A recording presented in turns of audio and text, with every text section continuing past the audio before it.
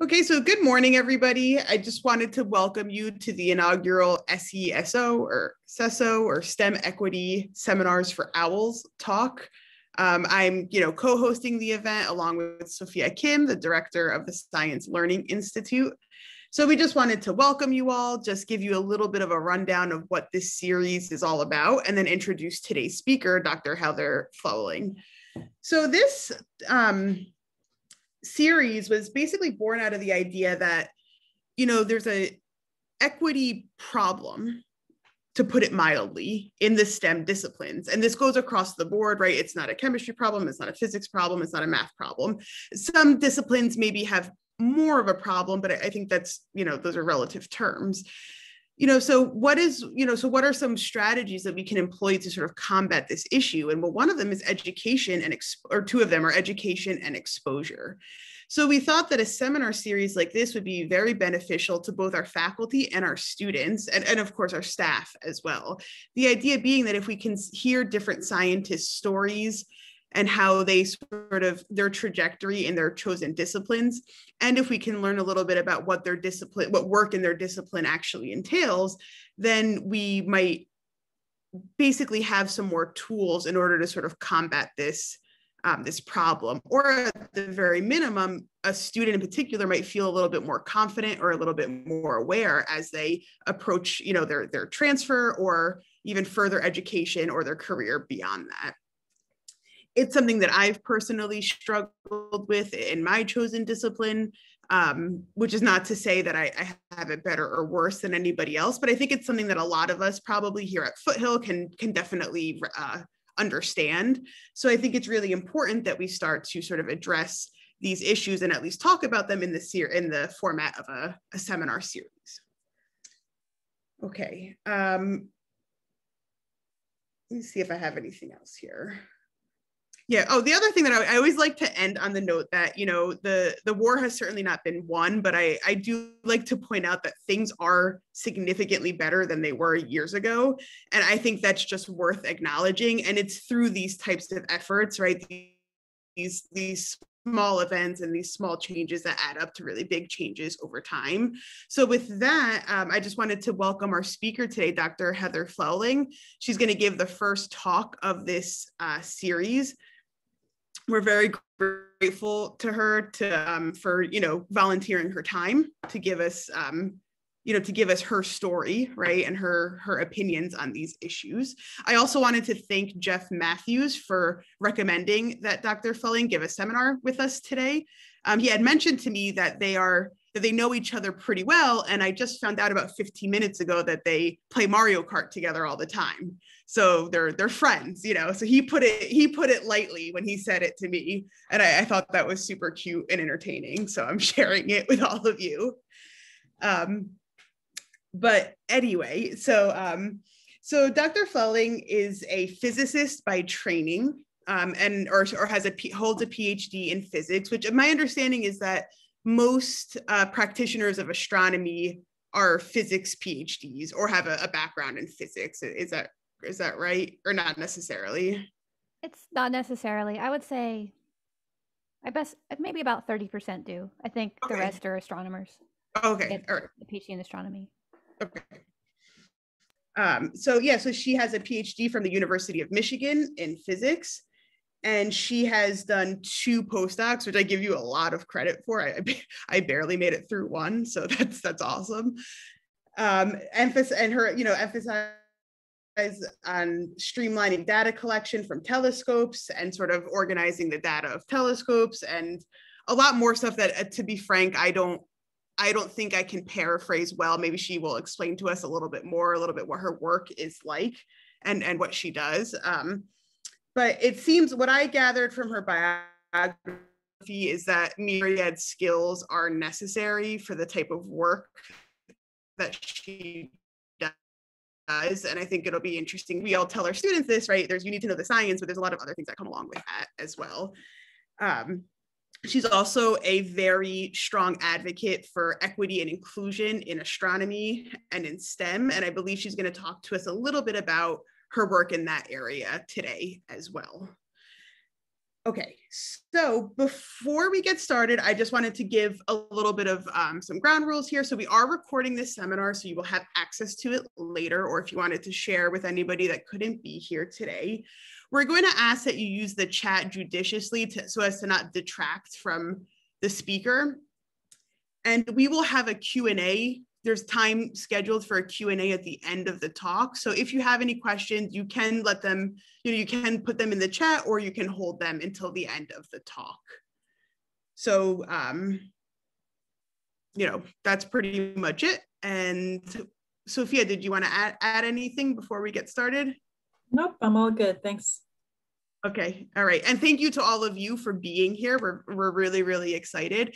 I hope you enjoy the day. And with that, Dr. Flewelling, you can go ahead and get started. Okay, I will share my screen. Give me a minute. Okay, can everyone see that? Yep. Okay. All right. So I came up with a cheesy title, Pixel Pipelines and Surfing Telescope Data. And for a couple of reasons. One is because I live and work in Hawaii, except right now I'm in Texas. And there's a really famous surf spot in Hawaii called the Pipeline. And what I work on is called a data pipeline. That's how we get the data from the raw pixels to something usable for the scientists. So I kind of liked that and felt I should have pipeline in my title and have it be the surfing one. And then the surfing telescope data, well, I normally would just call it mining, but surfing works too. One warning I have is that I'm currently at my parents' house, so hopefully there won't be any interruptions. They know I'm giving a talk, but I might get interrupted, and it'll either be my dad or the two dogs. So you've been warned. It'll probably be brief if it happens. And yeah, this is really great to be here, and thank you very much for Jeff for talking me into this. And you guys don't have to call me Dr. Heather Flewelling. You can just call me Heather or Dr. Heather if you want. So the outline of my talk, it's roughly chronological order. So I'll talk a little bit about my philosophy on life, my journey to becoming a scientist, the Pan-STARRS database and fun things I've done with variable stars, my work with astronomy allies and other things related to that, my second postdoc, which was as a planetary defense researcher, the summer of 2020, where I was unemployed during the pandemic, and then my current position as an instrument scientist at Canada-France-Hawaii Telescope. So this talk is kind of messy, and I think that's mostly because right now my life is kind of messy, and this is not at all the same talk I would give if you guys had asked me to give this before the pandemic. Things have changed, things are different now, and I don't know, I feel it's important to talk about them.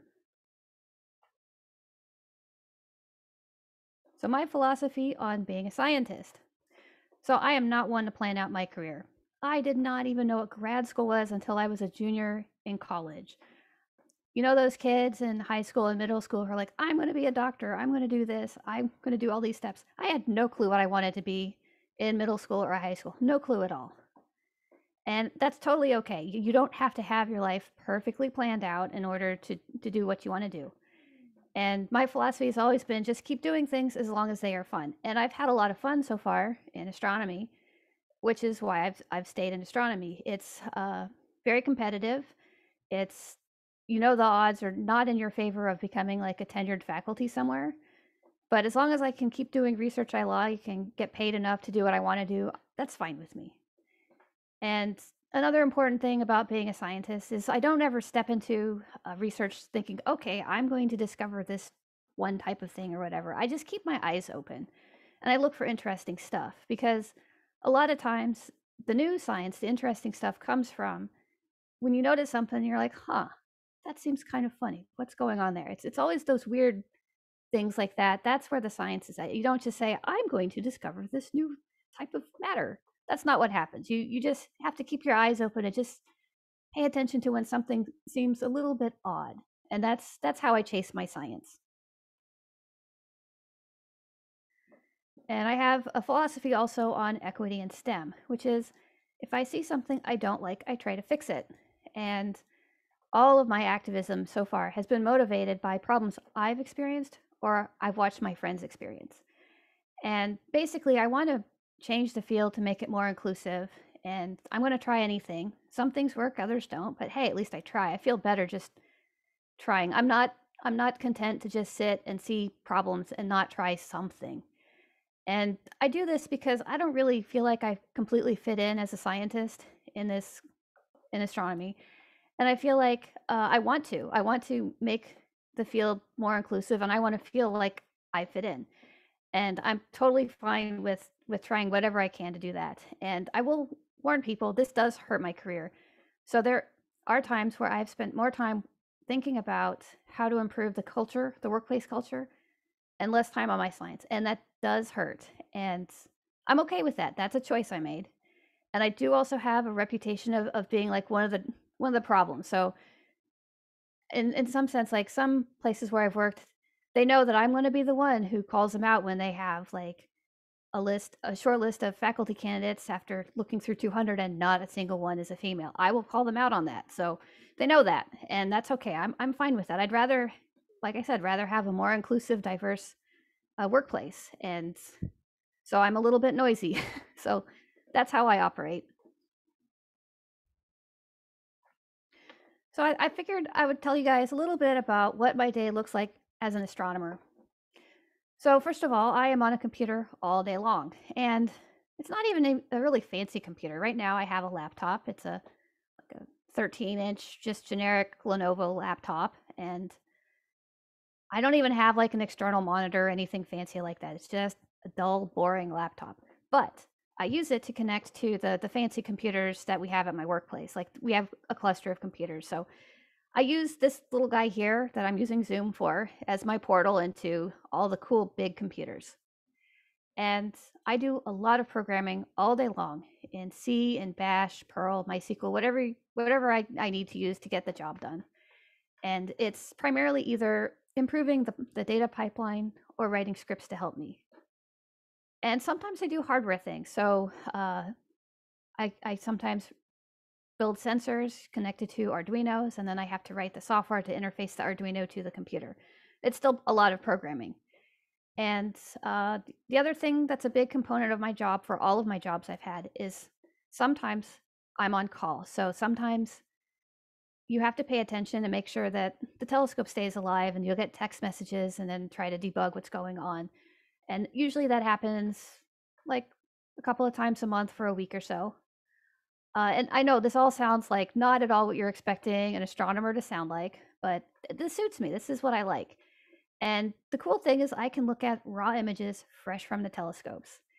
And I have to say, like, as a kid growing up, I was always interested in computers and programming and stuff like that. So that I ended up finding a way to be an astronomer where I spend a lot of the time on a computer, that's probably not that surprising. Like, that's definitely something that was an interest for me. And not all astronomers look like me. A lot of other astronomers do other things that are not so intensive and always on a computer. So but that's just how it works for me. Others will build instruments, and others will just think and try to come up with theories explaining the observations. But I'm not really one of either of those types of astronomers. I really like playing around on a computer, and that's what I do.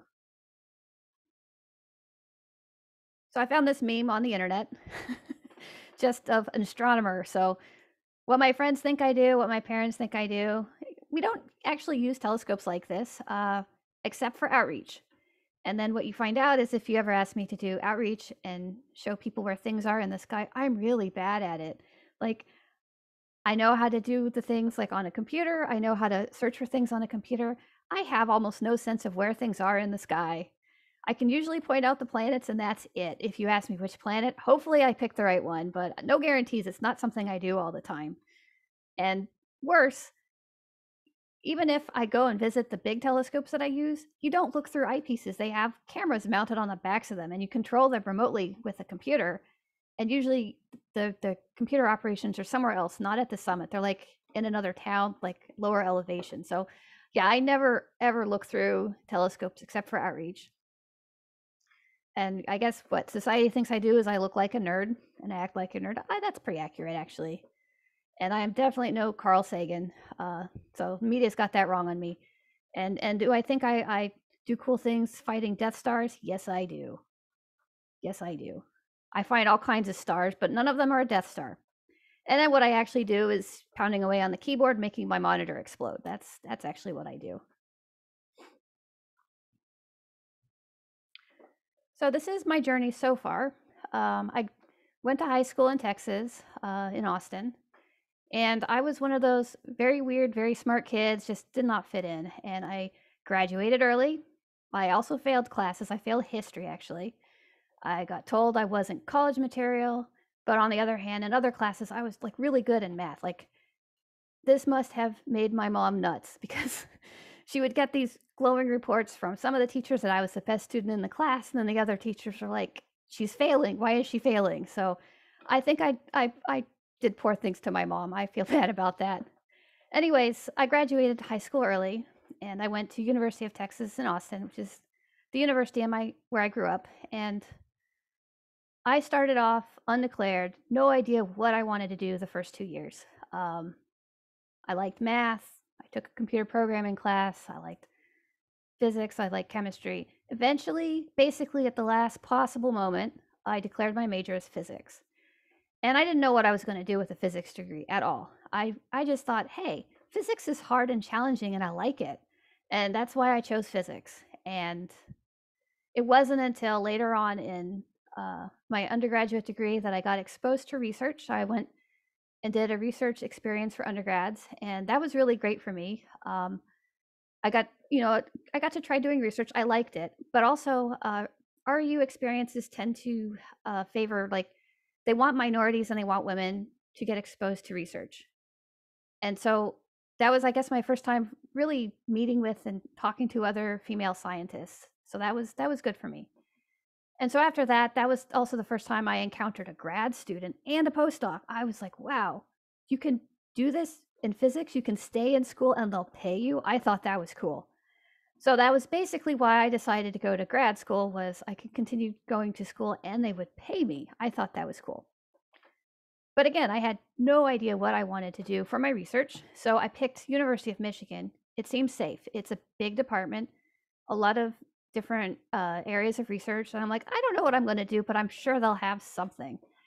And so my first year there, the faculty that I ended up working with, he talked about gamma ray bursts. And these were very mysterious, very unknown objects that they were finding all over the sky.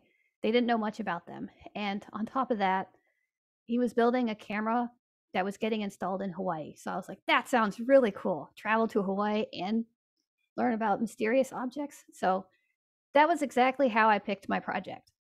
I don't know. That's how I did it. So I did that. I got my PhD in physics, and mostly smooth sailing. It was long. It took me 8 years, so it's a little longer than average, but I don't know. I wasn't really on fire to finish quickly and figure out what I was doing with myself. So then it was time for me to find a job. I don't recommend this. I only applied for 3 postdoc positions. I didn't even finish filling out the third one. 2 of them were in Hawaii. One of them was part-time in Hawaii. And yeah, I basically had it in my mind that Hawaii was the place I absolutely wanted to live, and I chose my postdoc positions based on that. And that's really limiting. And even then I was thinking, well, if I can't find a position in Hawaii, I'll just find a different job. I won't be an astronomer. So I lucked out and I found a position in Pan-STARRS. And that's a large survey telescope, and they needed a data pipeline. And after that postdoc, then I did a postdoc in Atlas, which is in the same institute, also a telescope, with a really cool job title, Planetary Defense Researcher. It's basically, I found new near-Earth objects, new asteroids. That's it. That's how I was defending the Earth. And then in the middle of all this, last year happened, and I'm calling that my intermission year. And so I ended up being unemployed in the middle of a pandemic with other problems going on. So my dad got really sick. So just my whole life was very messy, just falling apart middle of last year. And then I had, no job. And then eventually found this instrument scientist position that I'm currently at. So that's been my journey so far. So it's I don't know what to say. It's a little messy, but it works for me. So I'll talk a little bit about pipelines because I keep mentioning pipelines. So this has been the common theme throughout all of my positions and my research. Um, I'm kind of an odd astronomer. Most astronomers, they fixate on like their one chosen subfield, so they'll work on exoplanets their entire career. I'm not one of those. I have jumped around. So I started off working on gamma ray bursts, and then when I was in pan-stars, I worked on variable stars. And then when I was in Atlas, I worked on asteroids. And I haven't quite yet started things at Canada, France, Hawaii. I'm probably doing a combination of things with comets and also with variable stars. But normally people just focus on one chosen subfield. I instead focused on the data pipeline, which is what do you do when you get the raw data from the telescope? So it's a little complicated. You get raw images from these very precise instruments, and it's not like a picture from your camera. It kind of is, but not quite. So there's all sorts of issues you need to correct for. So for example, with the camera, if you just close the shutter on the camera and take an exposure for some length of time, I guess maybe naively you might think you would see nothing. You would just see black. But that's not what happens. The electronics in the camera make some noise, and that shows up as an image. So even though there's no light getting to the camera, you take a picture when the shutter's closed, you get something. So that's something that we can subtract off of the raw images to correct. That's called darks. And then the other thing is that, like, if you take a picture, and you can do this with your own camera yourself, if you take a picture of like a wall, like a uniformly illuminated wall, if you take a picture with your camera, you will notice that it's not uniformly the same color on your image. You'll find the corners are perhaps a little dimmer and the middle is brighter. That's we do that in astronomy. That's called a flat, and you can correct for that. This happens with the telescope optics. You get parts of the image that appear brighter than others. So what I do with a data pipeline is get the raw images from the camera. I correct it for the darks and for the flats. And then I will find all of the locations of all of the objects in the image and calculate the brightness. So it doesn't matter. I don't care if it's a star, a galaxy, a piece of dust, or whatever. If there's something that's bright on the image, we'll figure out where it's located and how bright it is. So up here, let's see the mouse. Yeah. This is a raw image from Megacam. And you can see the different levels, or they're just different. That's how it comes straight from the camera. But then once we have cleaned it up, it looks nice and uniform, and you can even see stars in here. So that's what I do, is I take raw images that look really messy, and I clean them up, and I get them ready for the scientists to do the things. And yeah, once we find the locations of the stars, the other thing that we do is there's a number of sky catalogs that have the positions of the stars in celestial coordinate systems. And so we start off with, we know where the positions of the stars are, like in X and Y coordinates on the image. And then we figure out how to map them onto the sky. And then once we're there, we know like certain stars, they have a certain brightness. They don't ever change. And from that, we can calibrate the images here so that we know how bright our stars are mapped to the catalog. This is important because a lot of times what astronomers do is we're interested in stars that are changing their brightness or new objects that suddenly appear or are moving across the field. And so once we've matched it to the catalogs, we can see what's new and different. So it's very important to do this. And other things that I do with the pipeline, in addition to like helping write it and maintain it, you have to track every single step of the processing on a given night. So ROTC, which is my grad school stuff, pan-stars and Atlas, they take about 1,000 images a night. That's a lot of data, especially with pan-stars, because each exposure is a 1.4 gigapixel exposure. That's a lot of data. So you have to make sure, you have to track and make sure every single exposure is taken care of. And you get everything all lined up and ready for the other scientists. So I don't really do a whole lot of science with this stuff. I facilitate and make it possible for other scientists to do things. And other important things I do with the pipeline is I fix bugs and I keep the machines running. So usually especially with Pan-STARRS and Atlas, like it takes clusters of computers to do this. With Pan-STARRS, with the large images, they had about 300 computers used to process all the data. And so it's kind of a huge computer science project to keep all of this stuff going. So I'll give a little introduction of Pan-STARRS, because this is the thing that I've spent the most time in my career. So Pan-STARRS is a telescope in Haleakala, Hawaii, that's in Maui. It's a 1.8 meter telescope, so like about 6 feet across, roughly. The field of view is 3 degrees diameter. Now, to put this in terms, I think you guys will understand, the moon is 30 arc seconds across. So it's basically, the field of view is like 6 moons across.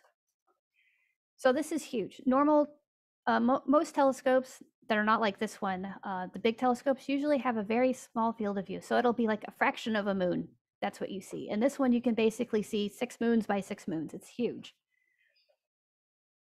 And the other thing is we have 5 different filters for this telescope. And filters basically just let you see different colors of light. So you can see mostly blue light, mostly red light, mostly yellow light, things like that. And why astronomers do that is, if you have color information like that on the stars, you can figure out like their temperatures and things like that. So there's different information you can get with just having different filters. And Pan-STARRS, I don't have a slide of this, but it's pretty cool. It has 60 chips for its camera. It is, the camera itself is like the size of a large pizza. It's huge. And what they did with this telescope is they did a survey. So the survey was to map out all of the sky that could be seen in those 5 filters, all the sky that was available in Hawaii. And that was basically 3/4 of the sky. I think that's generally true pretty much wherever you are. If you have a telescope on Earth, you're not going to see all of the sky. If this telescope was in the sky, if it was like the Hubble telescope, it could see everything. But we can't see things very far south for Pan-STARRS. We're just too far north for that. But for the survey, they covered 3/4 of the sky over the course of 4 years, roughly hitting each spot of the sky 60 times. This is really cool. Other telescopes, if they can cover a lot of sky, they're not as deep. They don't see as many faint objects. And then, so this is like groundbreaking. No other telescopes have done this. And then you might have heard of things like Gaia. Gaia is a telescope in the sky that covers all of the sky. It only has 2 filters, not as faint. And then also for comparison, Hubble, it has a very small field of view. It does not cover all of the sky. Or, I mean, you can see all parts of the sky, but it doesn't cover it in a survey way. But it's much fainter. And this picture here in the background, this is actually someone stitched together all of our exposures for the survey to show what we saw. So this is the Milky Way as observed from our Pan-STARRS telescope. It's probably about 200,000 exposures were stitched together to build this.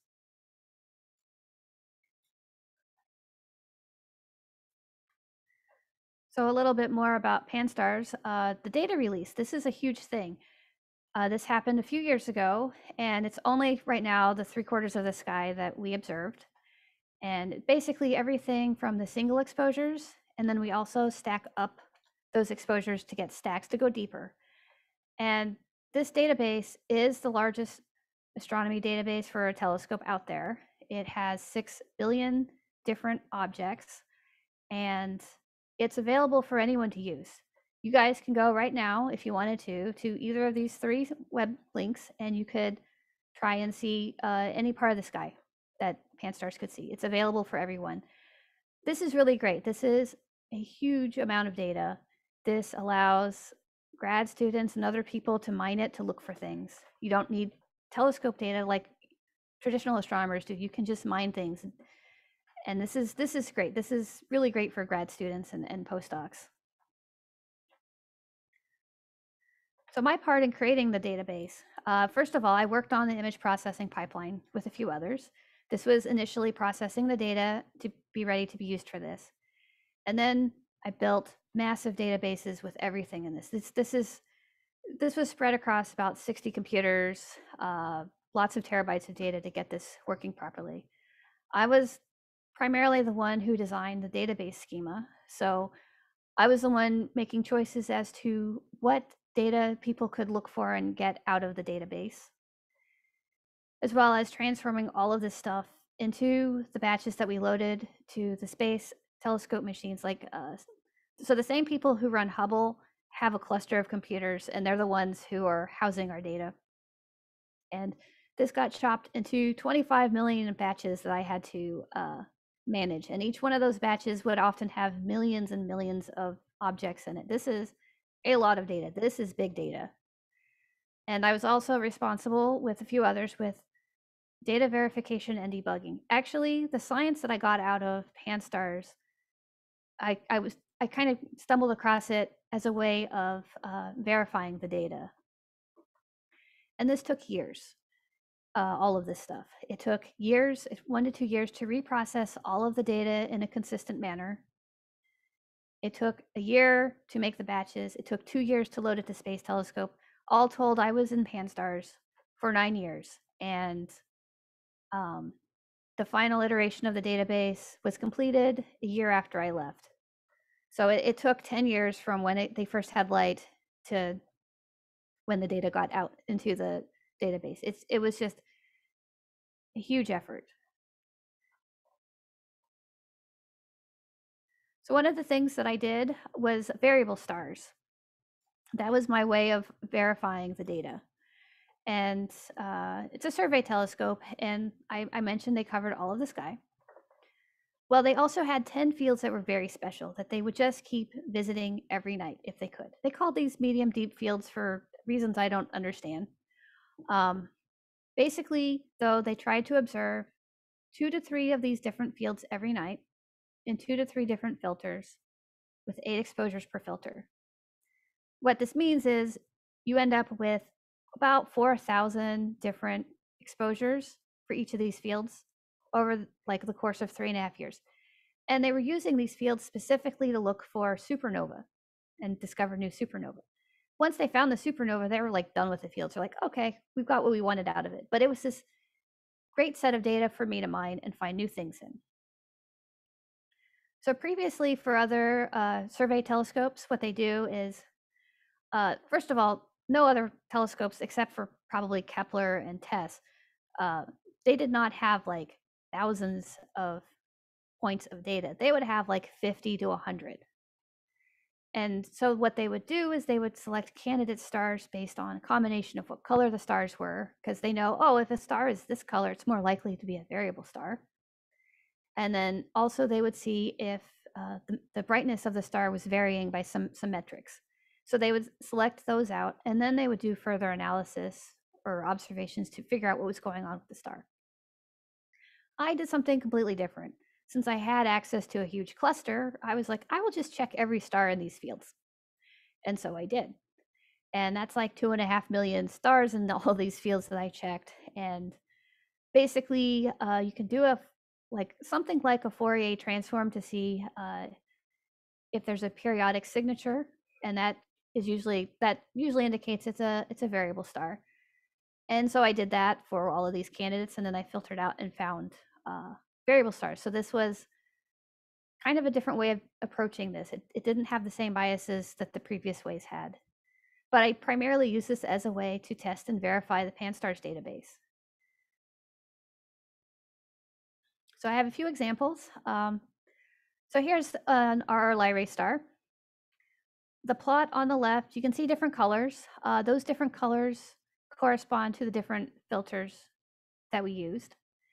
And this is just, the x-axis is just days. So astronomers count things in terms of mean Julian days, but basically it just increments up. So this is with time, and this is with brightness. So up here is very bright, down here is not as bright, and then this just goes forward with time. And it looks kind of messy. It's just it looks like a lot of scatter. However, variable stars oftentimes will vary in a very predictable manner. They'll have like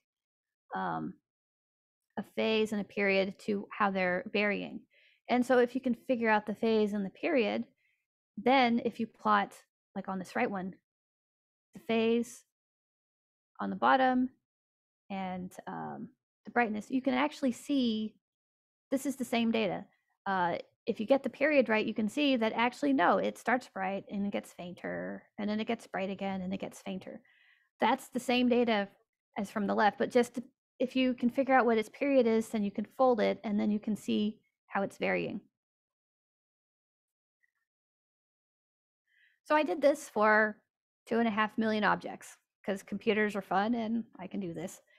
And the only filtering I did was each object had to have more than 200 detections. That's just to make sure I had enough points to work with. From this, I had 10,000 candidates that I thought might be variables, and I looked at all of them, and hundreds of clearly variable stars, and about half of them are new and unknown. No one's ever seen them before. And so I have a few examples here, and you can see they look all kind of a little bit different. The one on the right here looks kind of like the one on the previous slide. This one just looks kind of wavy and weird colors. This one, these guys don't vary as much as this one does. This one I like to just call the wave. There's a whole bunch of them that just look like waves. So this is an example of 6 of them. And then I have a page of like all of them. Not all of them, but most of them. So you can see a wide variety in what variable stars look like. And a lot of these would have been missed using the traditional ways of finding variable stars. So yeah, this is some of the fun things that I've done with a very large set of data because no one else was looking, no one thought of this. So now we'll switch gears a little bit and talk about astronomy allies. So this is a thing that me and Katie created, and I created it while I was working in PanStars. And I created it because while I was in PanStars, we would go to this conference once a year. And I kept being harassed by this one individual, and it did not make me comfortable. I tried reporting this to my home institute, and they're like, that's offsite, not our problem. I tried reporting this to the conference, and they really weren't sure what to do. No one had ever reported things like this before. They didn't really have a procedure in place.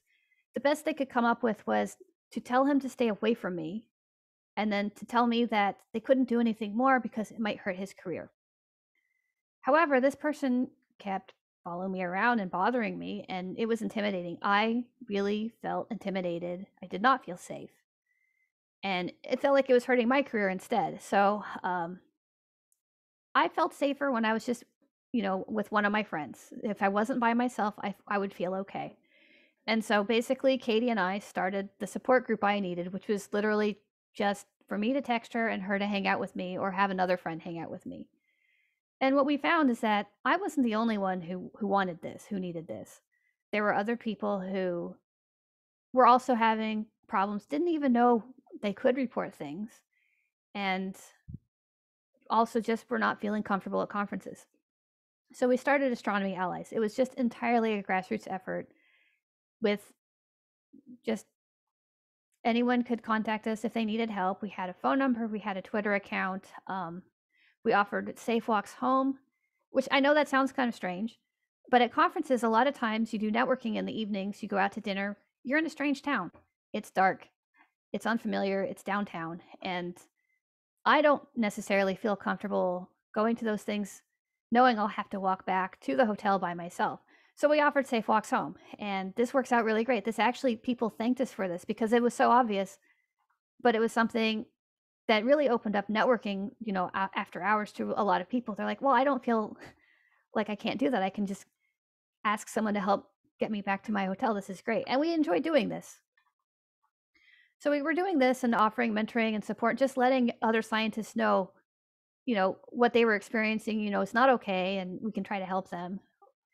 And this really took off in ways I did not expect. First of all, because of this, conferences now have very prominent anti-harassment policies, and I helped give them some suggestions and ideas of what to put in those. I've seen other fields copy us, so not just astronomy. I think geophysics was the first to copy us, and I've seen other fields copy us as well.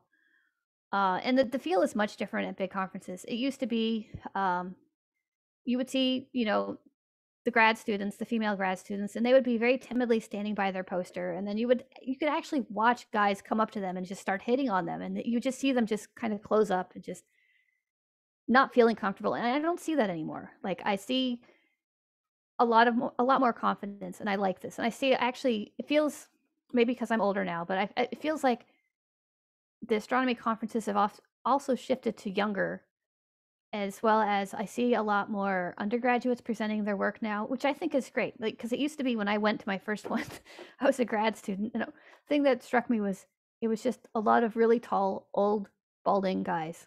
So I didn't see hardly any women, and I was like, this is weird. So I like the feel now. It's a lot more inclusive and a lot more diverse. So I just have a couple of just screenshots of various articles. Like I said, we were not expecting this. This was literally started off as a let's make Heather feel safe at conferences. And this got picked up by Nature, by Physics Today, by various other news outlets, CNN. Also, I got to give a talk at the National Academy of Sciences on sexual harassment. That was pretty cool. So yeah, it just got picked up by everyone, and it helped improve the culture, I think, for being at a conference. So one of the things that happened because of that was, because of my activism, the Committee for the Status of Women in Astronomy asked if I would like to be a committee member. And this is part of the American Astronomical Society. And I said yes. And I was one of the younger ones who was in the committee. And I highly recommend, if someone offers you to be in a committee for a national organization, you say yes. And the reason why is the networking. Because whenever I go to any conference, people know me for this. They don't know what I've done with Pan-STARRS, even though it is a database a lot of astronomers use every day. No one knows that. But they know what I've done for American Astronomical Society for Women in Science. They thank me for doing the newsletter, and they know of me that way. And that's good, actually. I think that's gotten me a lot more out there, because I'm in Hawaii. It's hard to go to conferences. My favorite part of this is I'm the lead newsletter editor. This is a really fun job. So if I find like newspaper articles about women in science, I will put them in the newsletter. We have information about mentoring and other things like that that goes in the newsletter. And then people will submit jobs, like, they want to make their workplace more diverse, and they'll submit jobs, and those go in the newsletter. So this is great fun. And we have a lot of resources. So the first link I have is just for the Committee for the Status of Women in Astronomy, which has a whole page of resources. They have a very active blog, Women in Astronomy, blogspot.com. It has articles once or twice a week written by some of our committee members, as well as the newsletter gets posted there. And there's other couple of blogs that I like to read. Astronomy in Color focuses on, improving diversity in astronomy, and Women in Planetary Science, also a lot of women in planetary science, and they have blog posts about that. So those are some of my favorite resources that either I work on or I've encountered in this position in the Committee for the Status of Women in Astronomy. And all of this is entirely because me and Katie started Astronomy Allies. No one would have known anything about me if it wasn't for that. So I'll shift gears again. I switched over to Atlas. So the reason why was, after building the big Pan-STARRS database, I was done. I needed to do something else. I had spent 9 years there, and I needed a change. And Atlas was a group that was, in the same building as Pan-STARRS, so they knew they could tell I needed a change. And so they basically kind of asked, would you like to work in our group? And I was like, yes. And so then it was a hidden opportunity that they didn't really formally say they needed a new postdoc, but they did create one for me to apply to once they were sure I wanted to apply. And Atlas is a little different than Pan-STARRS. It has 2 robotic telescopes. They're half meters, so this is one of the telescopes here. And the 2 telescopes are located in Hawaii. So one is on Haleakala on Maui, and the other one is on Mauna Loa on Big Island. And what they do is they have a small camera. So if Pan-STARRS was the size of a large pizza, Atlas is about the size of a cookie. That's how big its camera is. I did many of the same things. I worked on the pipeline, and I started searching for new asteroids. That's what they were doing. Each one of those telescopes can cover about a quarter of the visible sky, and each one of them hits each point of the sky 4 times a night. And so you can see here, you can see the little purple ring around the asteroid. You can see it zipping across the image. So we have software pipelines to detect these things. That's what we did. And here's a map of the asteroids that were discovered whenever I made this plot last, I guess, a couple of years ago. And yeah, these are the small asteroids. They're new, and you can find them anywhere in the sky. There's no preference. And this bottom picture here is just the sky coverage. That's just showing how much of the sky we cover in a couple of days. So that's what I was working on there, with the really cool title of Planetary Defense Researcher, which is big fancy words for I find new asteroids. And I was also helping build sensors for this telescope because it is a robotic telescope. We don't have people on site. So the coolest thing that came out of this was I discovered a comet. And it's kind of funny. Everyone in our group has discovered a comet. And when you discover a comet, you can get it named after yourself. And for whatever reason, this made huge waves with my friends. So I'm a ham radio operator, and this was just the coolest thing to all my friends. They're like, wow, you discovered a comet. And so they kept talking about it, and they kept writing blog posts about it, and it ended up being on the local news, and it ended up being in multiple ham radio magazines. Like, I don't know how or why this is the thing that's making me famous, but it is. And that was just really cool. So the one thing that I think I'm known the most for is the thing that was just the most routine part of my job of, oh, look, a new comet. I'm looking for an asteroid. So that was the coolest thing I did in Atlas by far. But it was cool. And I think this is one of those things, like, I try to explain to my parents what I do with the database, and their eyes glaze over. It's boring. Comet, they're like, wow, comet, you discovered something in the sky. That is really cool. I've done this with variable stars. They're not interested. It has to be a comet. I don't know why.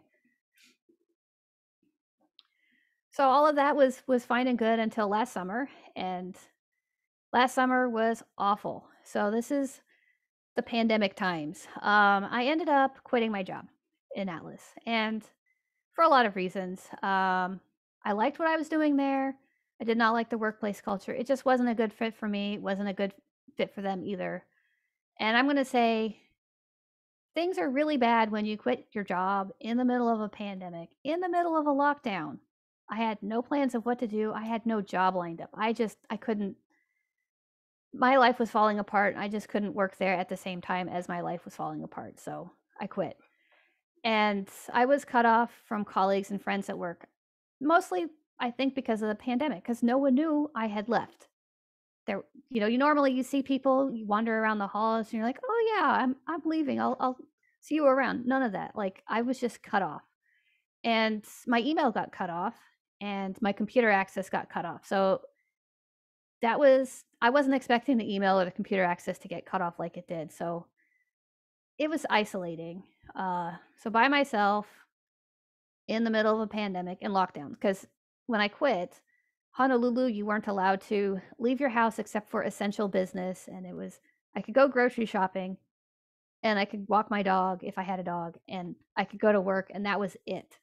There was nothing else you could do. And I don't know, I'm the kind of person who likes to walk off whatever thing's going on in my head, and I couldn't. I was just stuck. I was just stuck in a very small apartment, just thinking about things. And it was hard. I watched as close friends and family got sick, some with COVID, had other illnesses. I watched close friends die. It was a rough year, or a rough summer. And it was really interesting to watch some of my scientist friends. They managed just fine. They're working from home. Astronomy is a lot on the computer, so there wasn't much difference. They're just doing it from home instead. And then others just really struggled. and for different reasons than what I was struggling with, like especially my friends with kids, because childcare was no longer a thing, so they were taking care of their kids at home and also trying to juggle um, their job at the same time. It was just really hard for a lot of people. And you've seen this actually. There's studies done where women have published fewer papers last year than men.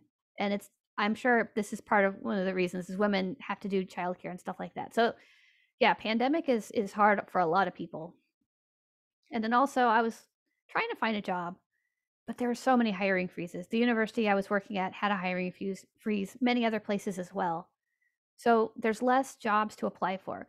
And being on the newsletter editor thing, I kind of keep an eye on what jobs are out there. And it was just like, it was nothing. The summer was just rough, just nothing available. It's like people were waiting for the pandemic to end before they figure out if they have funding, if they can hire someone. And then on top of that, I was seeing some of my friends getting promoted, and I was like, wow, this is really rough. Like, some people were succeeding in this, and then others were not. And I was just in the middle of it, unemployed, and then watching my dad from afar just struggling because that's when we found out he had cancer. And so I was just, my whole life was a mess. So, yeah, I spent a lot of time thinking, well, what's really important to me? And I'm still thinking about this. It's not easy. And part of it was I worked so hard in Pan-STARRS and Atlas, and I wouldn't take vacations, and I didn't see my family often enough. And then this pandemic happens, and then now I'm just like, wow, I don't know that I want to keep doing that. And yeah, it was hard. And I did quit my job off into the unknown with no plan at all. Like I said, I don't plan things. But would I do this again? Yes. Yes, I would. I think I should have actually changed things up sooner. I was always afraid of what happens if I'm unemployed. It's not that bad. I mean, yeah, there's no money coming in, but it's also kind of nice to have a break. And I hadn't had a break like that since grad school.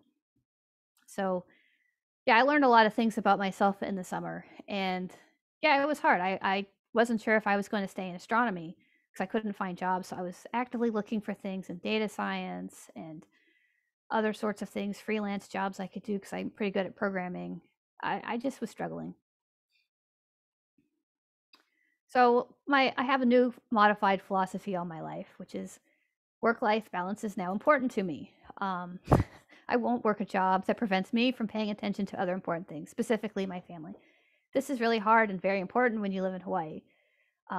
There were years I did not go home, and I live in Hawaii, and my family can't afford to visit me. And there's years I missed not seeing my sister's kids and not seeing my dad, and I don't get those years back. So now that's important to me. I've decided that's more important to me than working hard and trying to, get some permanent faculty job. That's not going to happen. It's more important for me to worry about my family. And the other thing is I won't shrink myself down anymore. At some point, especially at my last workplace, I was kind of hiding myself. I was hiding I was smart. I was hiding my hobbies, hiding my activism, because usually when other people around me were finding out these things, they would give me some amount of grief for this, and I just didn't want it. So I'm not going to compromise on this. I won't work at another workplace that doesn't let me be myself.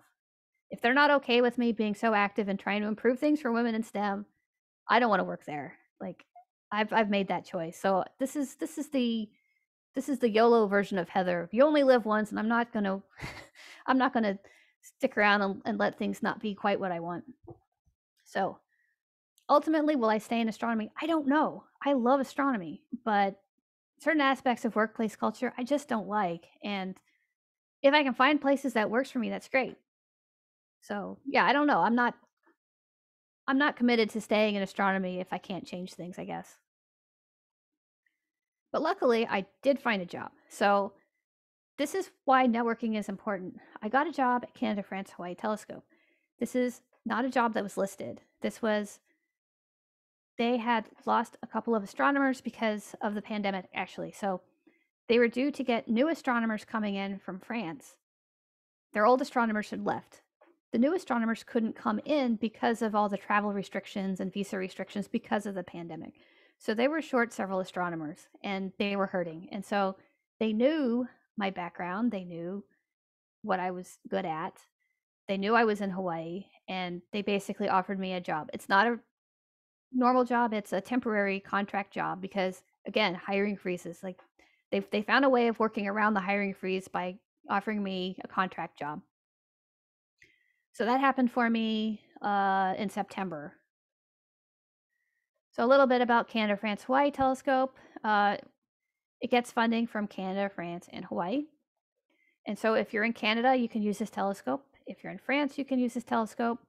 And if you're at the University of Hawaii, you can apply for time for this telescope. And it's huge.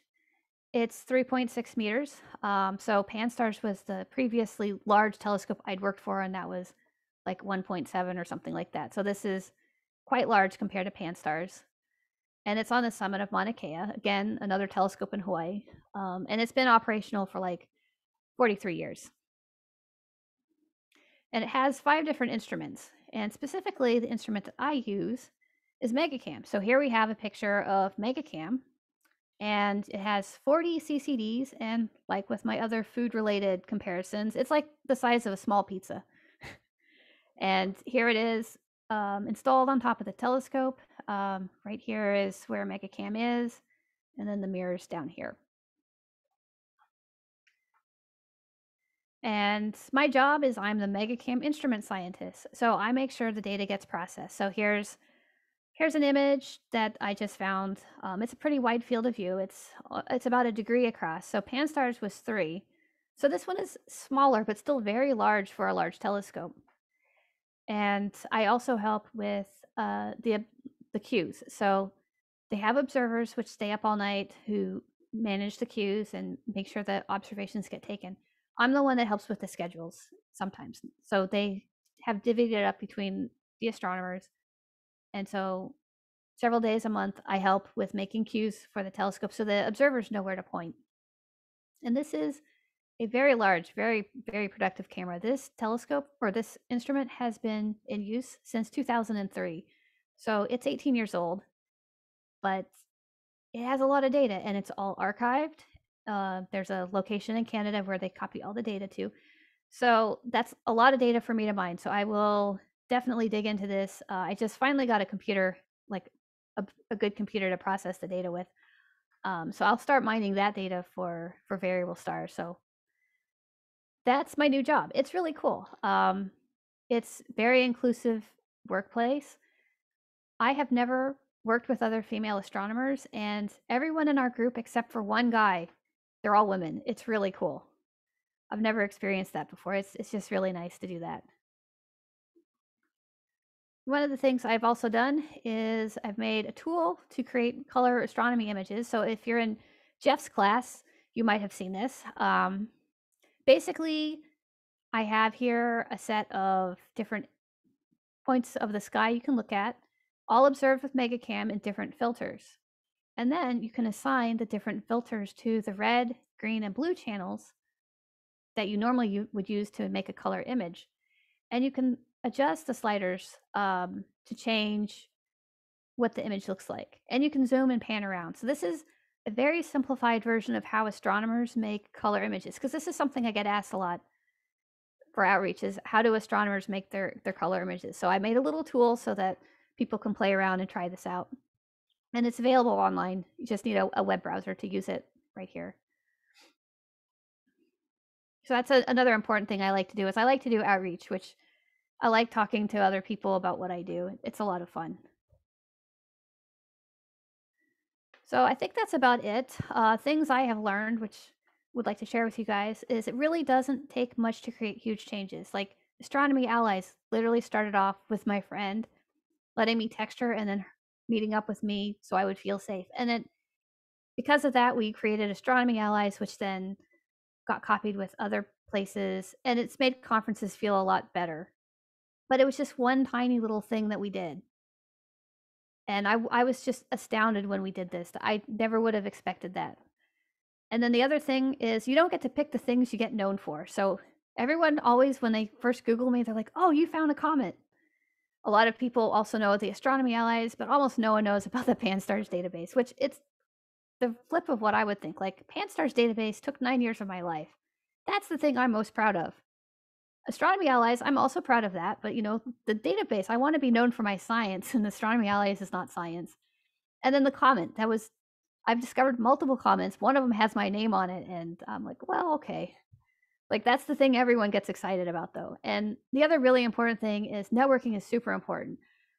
None of these jobs, with the exception of Panstars, would have happened without networking. Like, people knew who I was, they knew my reputation, they knew what I was good at, and they wanted me, and they made jobs for me.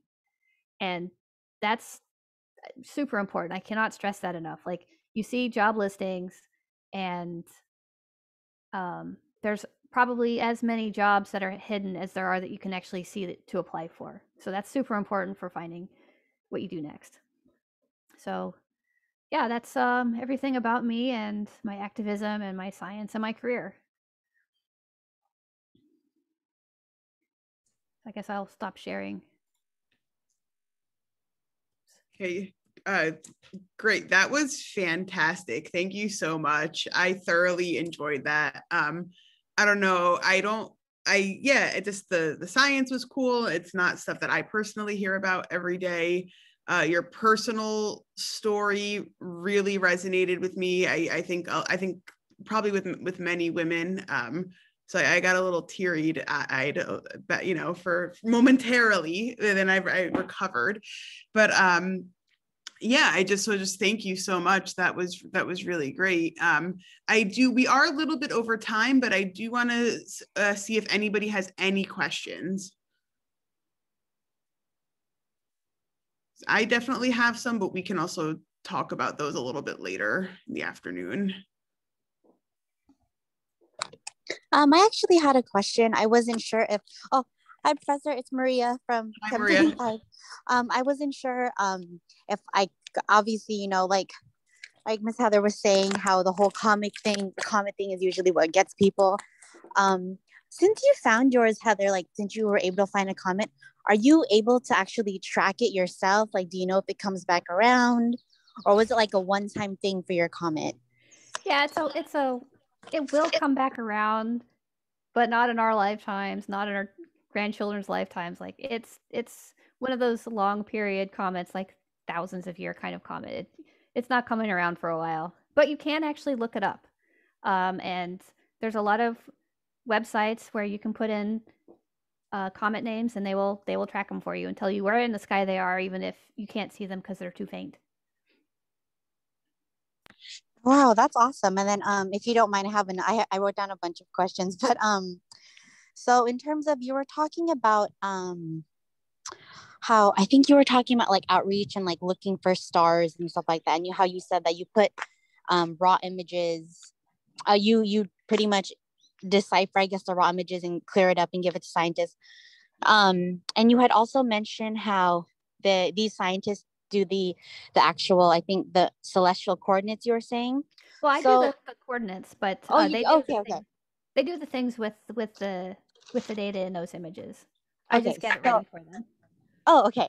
So I have to ask, because I was always told, obviously in high school, sometimes like stars die, and eventually in billions of years. So I mean, are you also in charge of updating that coordinate? Like, let's say there was a star at one coordinate and then it dies off in, like, hypothetically 5 years.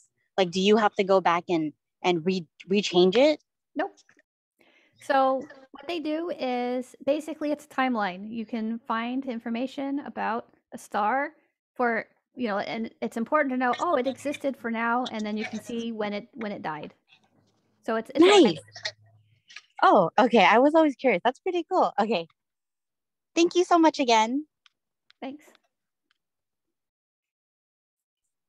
All right. It looks like some people have dropped off, but I just want to make sure if there's any other questions. I know, Heather, you said you weren't going to be looking at the chat, but you're getting a lot of appreciation, a lot of people saying thanks. And I think your story really resonated with a lot of people. I did look at the chat after my talk. I can't do two things at once.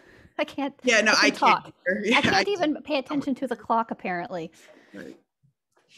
All right. Yeah, if there's not any other questions, we do have a break scheduled for you now. And then you're meeting with Jeff, right? So I don't know if you want to take a little bit of shorter break or push Jeff back or what you want to do, but it's up to you to decide. Oh, I'm fine. I'm fine. I am prepared. I have a cheese stick here. Okay. All right. Okay, so why don't we just do like a 20-minute break, and then at 12:30 California time, 1:30 your time, I think, right? You can come back to this Zoom, and then we will proceed with the afternoon. How does that sound? Okay, yeah, my clock on my clock still says 9, so I'm still in Hawaii time for some reason. Yeah. Okay, well, at 30 minutes past 20 the hour, we'll leave it at Okay. that. Okay. Okay, All right, I'm just gonna mute and stop my video. sure. Oh, Sounds good. actually, can I say something real quick?